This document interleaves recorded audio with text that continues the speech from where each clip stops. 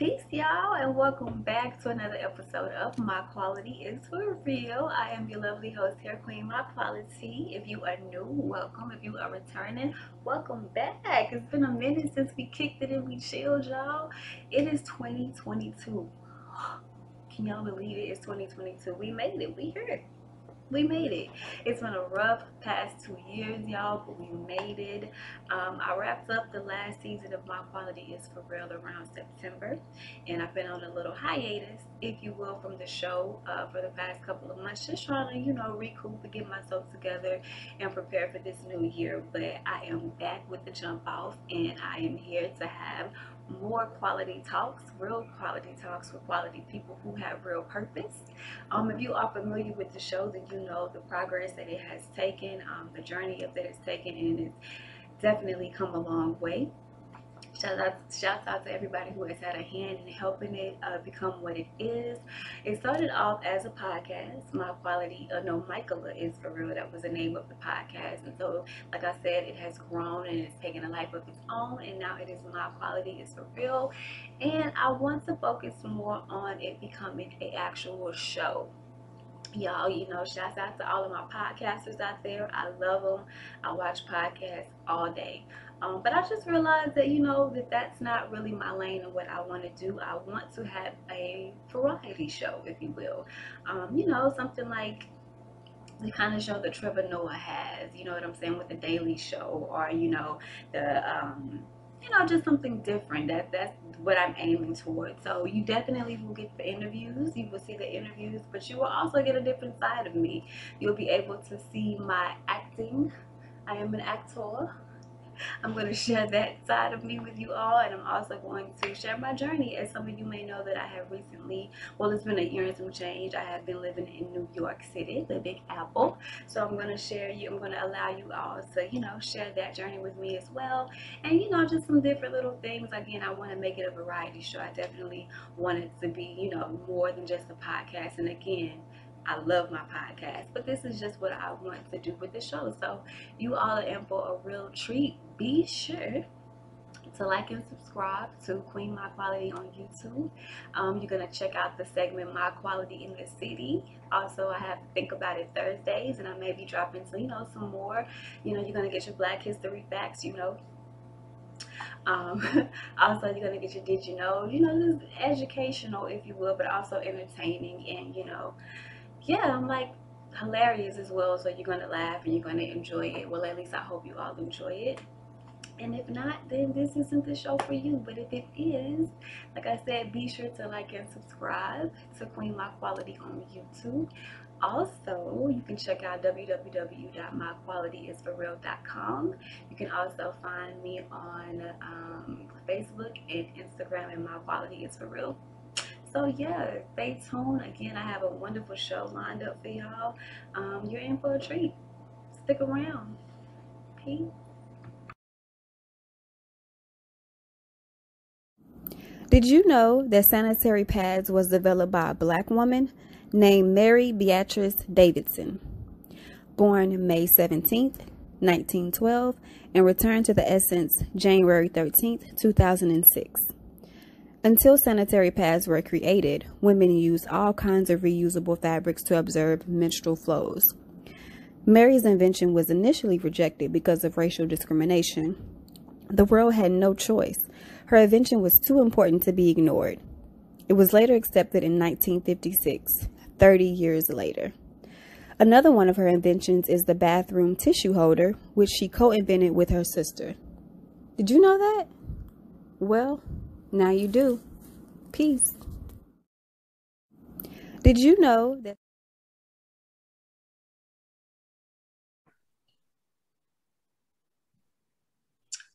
All right, peace, y'all. Welcome back to another episode of My Quality Is For Real. I am your lovely host here, Queen My Quality. I have another dope person interviewing today, Mr. Enrico.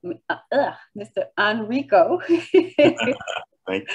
He is a man who wears many hats. Actually, he's an entrepreneur, vlogger. I'm gonna let you introduce yourself and kind of tell a little bit about yourself, and then we're gonna get into it. All right. My name's Enrico. You can see me on social media under Enrico Flamingo. But yes, a vlogger on YouTube. I own a couple of businesses. One is a notary public in Phoenix, Arizona, and as a photographer as well. Okay. And so but you're originally from Cleveland. So what made you take the step to move from Cleveland to Arizona? Growth and opportunity. So my mother and several friends lived out this way, and I came out here to visit. My mother was like in and out of the hospital, so I was the only one with like a flexible enough schedule to be able to come out and check on her. And after visiting like 2-3 times, I looked around and I was like, I think I can do this. like this might be for me. So I decided to say, I went back to Cleveland. I sold my house, and then I flew out here, made a couple of connections, and I've been here ever since. And that was in 2017. 2017. Wow. And you sustained and maintained since then. I have. That's dope. That's dope. So yeah, the entrepreneur bug, is that something that you seen growing up, or is that something that, how did you get into that world? Well, actually, I did see it growing up. I didn't even really think of that. But so my mother, she's always been the type of person to at least try, like, go out on a limb. So I've seen her. She had a daycare business, a decorative glass business. One day she woke up and she was like, I'm tired of going to work. And she went and bought like a bunch of glassware, and she just started hand painting them.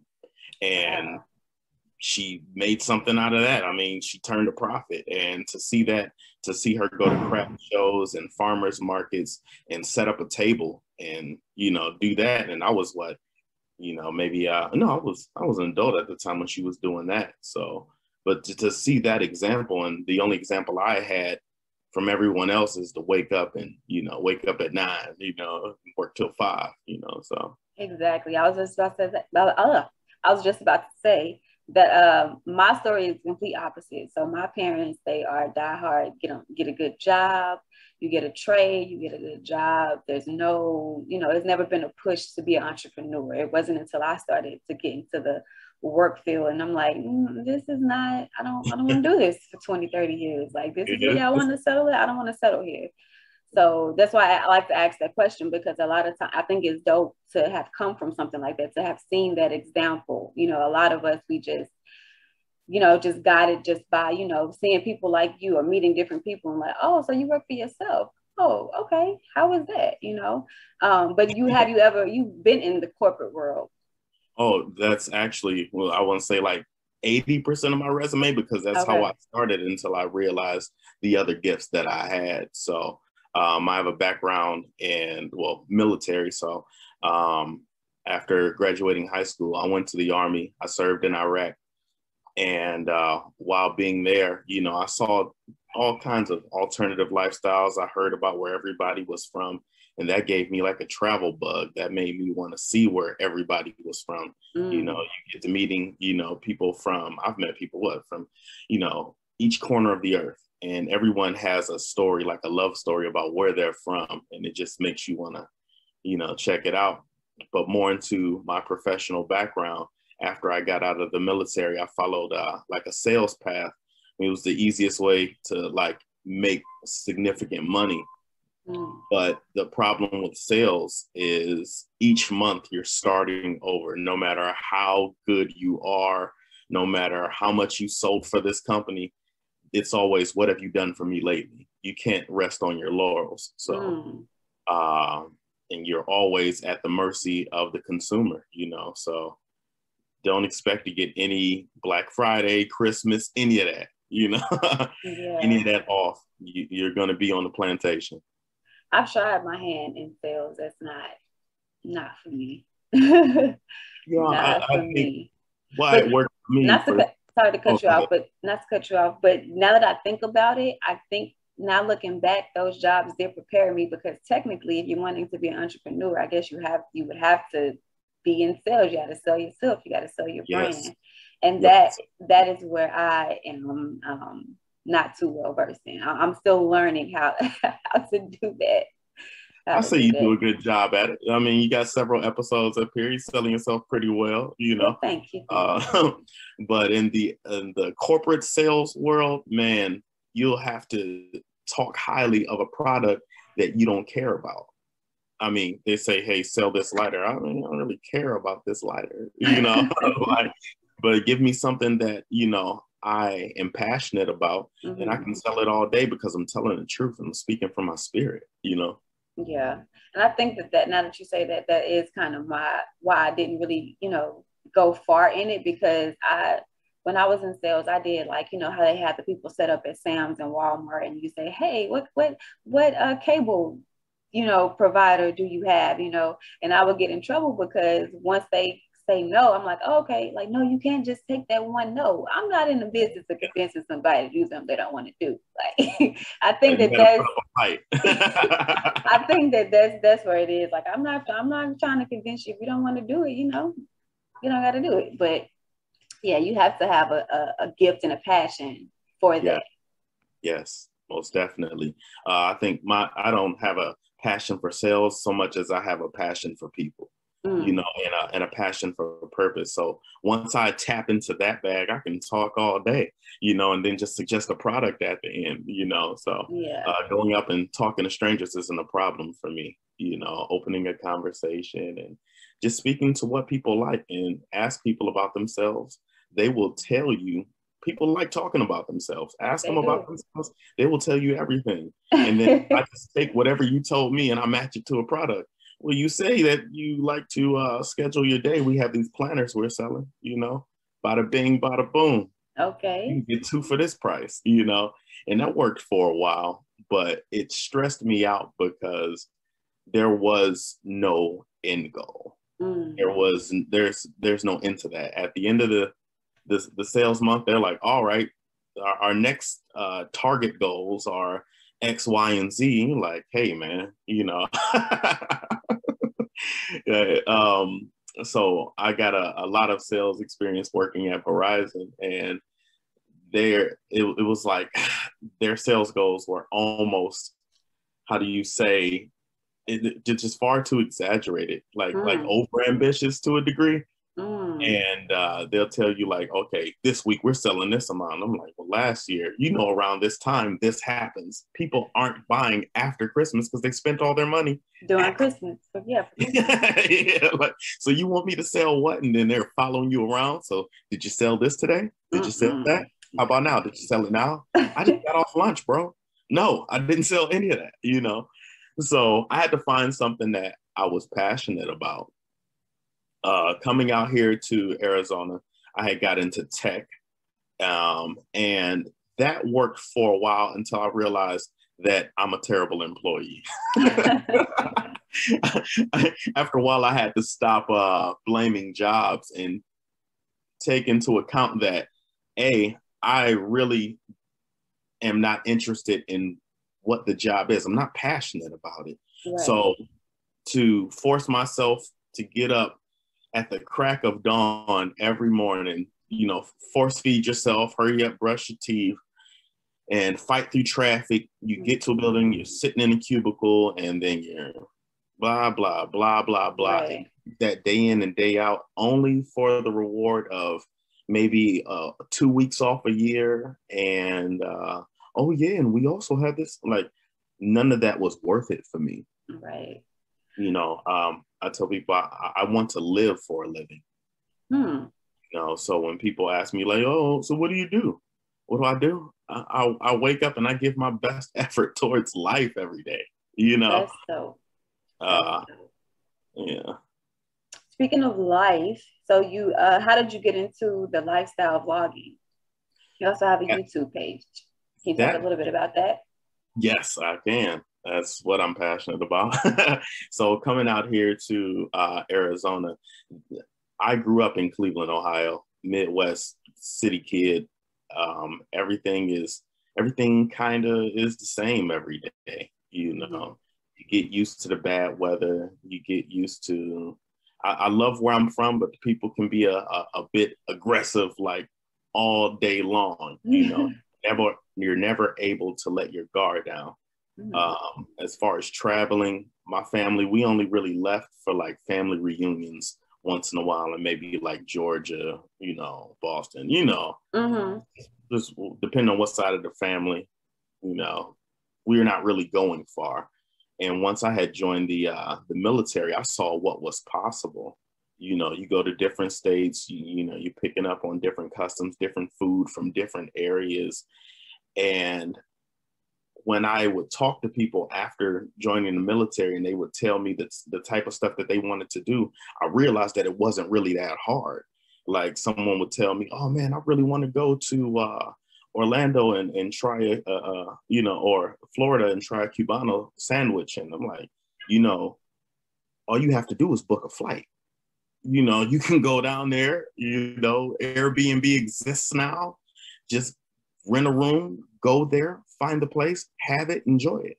And I realized that that wasn't possible because everybody believes that they have to take on the format of wake up every day, go to work and do this. Like if you save some of this money and you put it aside and put it towards something that pays you right now versus having to wait every 2 weeks, you could possibly afford to go XYZ and do whatever you want to do.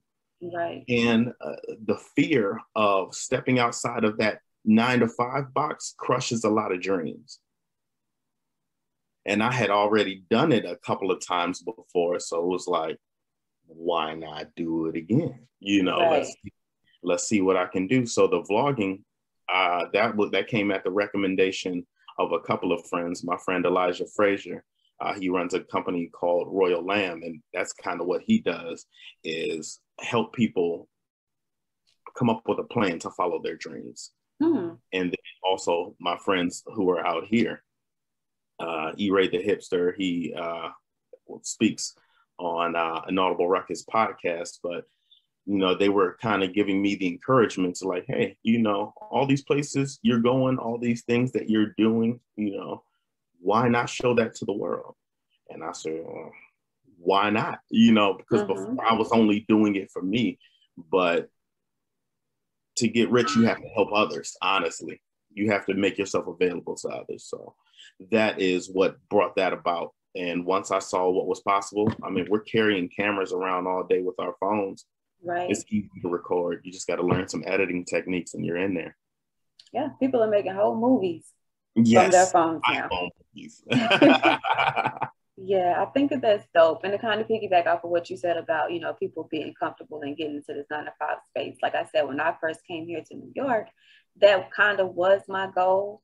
But I had been so used to being in the 9-to-5 that I started to feel like a little depressed. Like, dang, I need to get back to working. You need to get back into that comfort zone because I know I got a guaranteed check every 2 weeks. I know I got, this insurance, you get into this comfortable space, but then once you get there, it's like I can't wait to not be here. You know what I'm saying? And yeah, it's a rat race.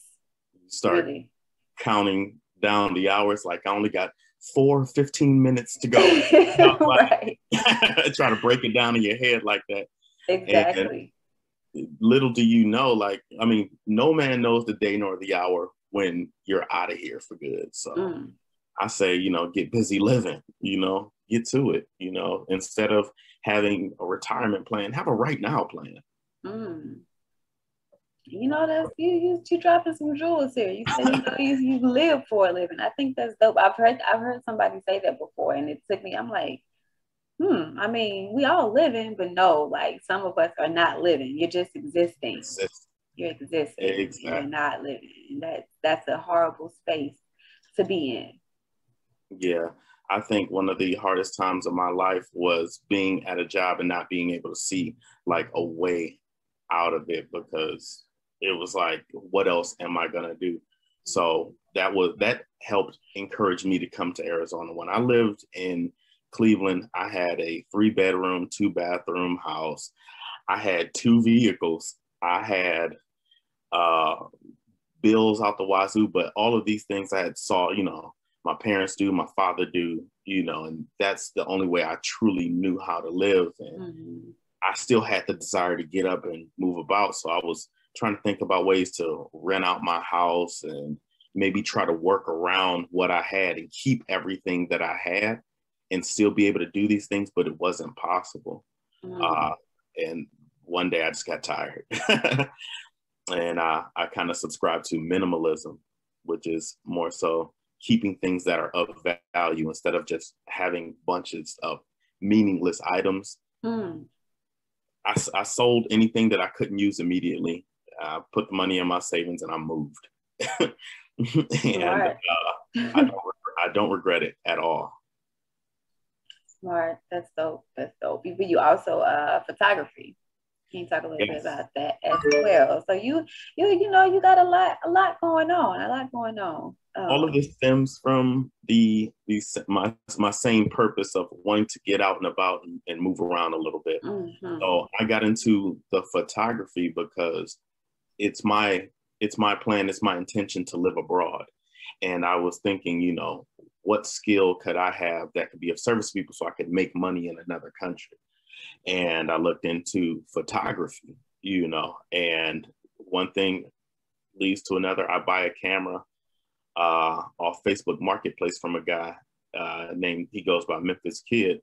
And I asked him, I said, hey, are there any, photography events or, any guys in the area that are shooting? I just want to be a part of a production. I want to, go out here and practice my skill. And, we exchange numbers. He brings me out to video shoots, XYZ. One morning I'm on a boat, filming a music video. Next minute I'm at some ballet recital, filming and shooting that and just learning to edit and things like that. So that was just pretty much my practice ground to hone that skill. So when I am, abroad, I have that skill to take with me. That's dope and that's smart.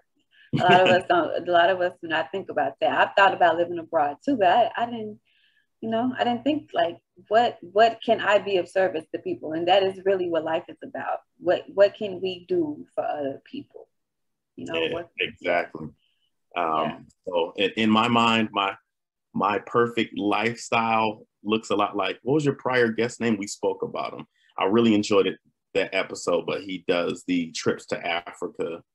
Ty, I have a hard time pronouncing names, but he goes by Camp Cleveland because he's an artist as well. So he's an artist. Yeah. Shouts out to him. It's he also has a podcast now to Taye Speaks.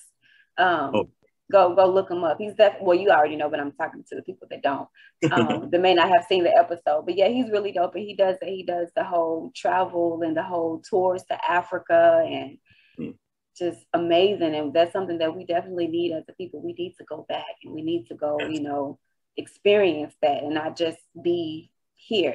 When you were talking about traveling, I didn't get on the plane until I was 25. Wow. Prior to that, as a kid, we went a few places, but like you said, it was only for like a weekend. We're going for a graduation or a family reunion. I went to Vegas on my 25th birthday, and I was like, you know what? After that, I was like, you know what? For every year for my birthday, I'm going somewhere. I don't care where it is. I'm going somewhere because I got to see more. I've come from a small town, and that's all I seen. Yeah, that's all I knew. I'll bail you out right here because you're from Texas. Texas is the size of a country. So if you left Texas, you went somewhere. Yeah, exactly. Even if you were different parts in Texas. So I'm from Cleveland. I live in Phoenix, and it's crazy to me that around Dallas is the halfway point between Phoenix and Cleveland. That's how big Texas is. Yeah, you can be driving for 10, 14 hours and still be in Texas. Yeah. So from here, I drove to Dallas before. It took me 14 hours.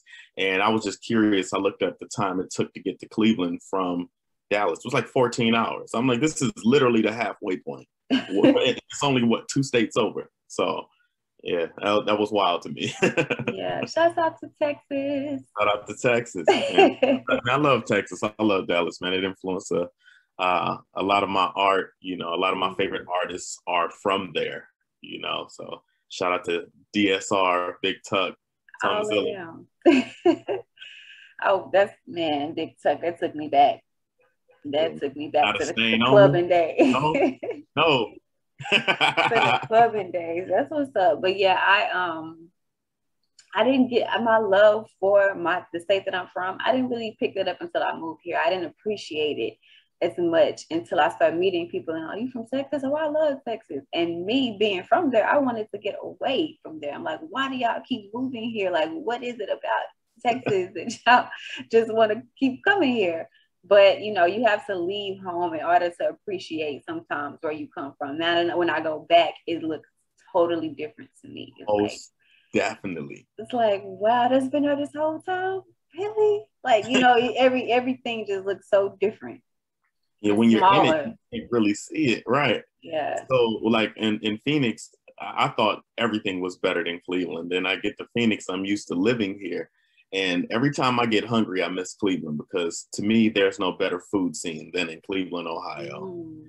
That's because it's not a whole lot to do, so the people know how to eat. You know, comfort food is a thing in Cleveland. So every time I go home, man, I'm loading up. I'm like, hey, take me here, take me here. Oh, I saw this place. Take me there. Yeah, shout out to Cleveland. You like my third person from Cleveland that I've interviewed. Shouts out to Hood Honey. I just had him on here. Shouts out to him. And then the guy that you were talking about, he's actually from Cleveland as well. So shout out. So speaking on Hood Honey, Trey, that Ronnie Williams, that's a really good friend of mine. He had came to me with the concept of Hood Honey, so I got to see it in its early stages. He was like, no, I want to do this thing. And he was breaking it down, how he was going to get the bees, the boxes. And I had never heard of a Black person saying they wanted to be a beekeeper, know? So I was that's why I had to interview him. I had to, because I'm like, what? I don't even think I never even heard anybody as a kid say they wanted to even be that. Like, we didn't even know that was possible for us to even be that. You know what I'm saying? So that's we what stayed makes away it from so bees dope. wherever possible. Exactly. Growing up, bees were like the devil, but he broke it down and how it could be, advantageous to the community. And the more he spoke, I'm like, man, this brother is wise beyond his years, man. But it falls in line with who he is. He ran a baseball program for the youth growing up. He's already used to being there for the community. So shout out to Hood Honey. Shouts out to him. Shouts out to you. Shouts out to everybody, out there, like I said, walking in their purpose. It's the whole purpose of the show.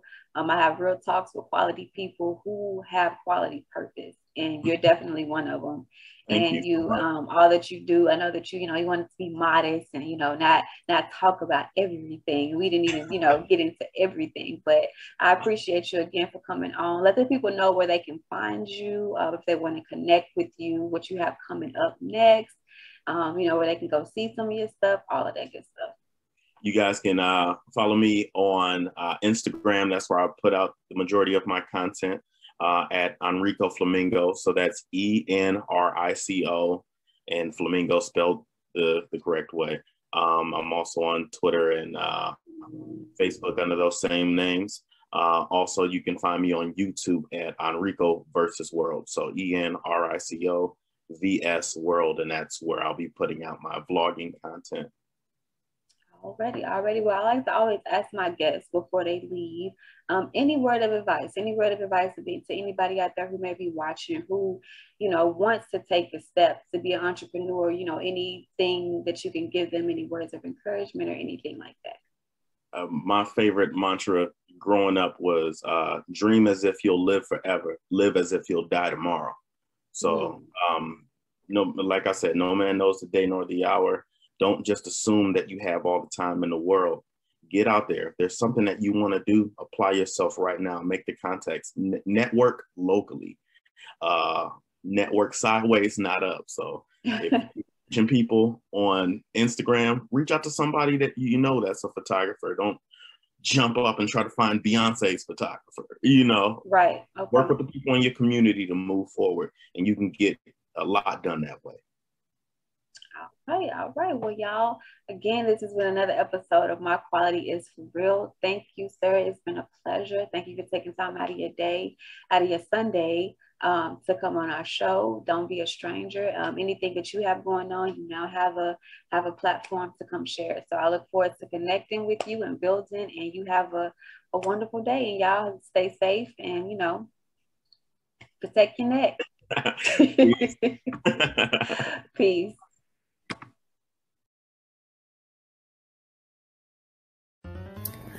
Woke up this morning to a winter wonderland in the Bronx. Yes, that's right. It is snowing. As beautiful as it looks, it is not as pleasant to be in it. But it is beautiful. And my day typically starts around 7:30. So even though I would love to sleep in, I still have to get up and get out in this mess. So let me get myself together and get on this bus. I catch one bus and then I get on a train and get off on 6 stops. Crazy thing is, when I first started, I always used to miss my stop.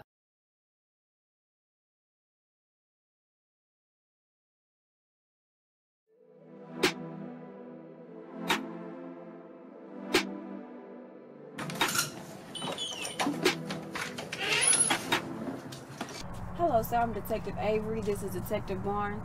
Sorry to disturb you so late in the hour. Do you know a Constance Wells? Yeah, she helped me get back to school. Why? You sure that's all she does for you? Several days ago, we found Miss Wells passed out in her room after taking some pills. We found this pill bottle in her possession. It has your name on it. We're just wondering, how did she get it? What's going on? Go back inside, baby. It's okay. Let's go back inside. So, do you mind coming with us down to the police station? This actually isn't the only bottle we found with your name on it. She has several stashed in empty drawers. Just want to ask you a few questions. Am I under arrest? You could be, if you don't come with us. No, but we could come back with a search warrant.